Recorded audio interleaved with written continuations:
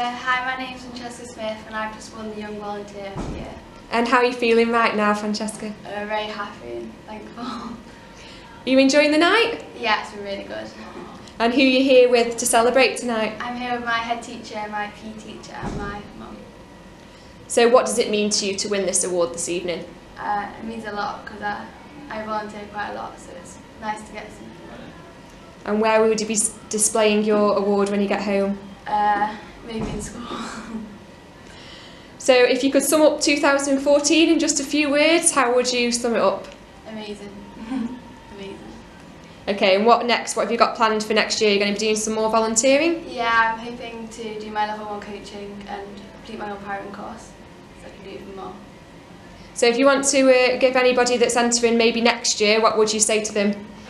Just keep volunteering and do what you're doing. You'll get a prize out of it.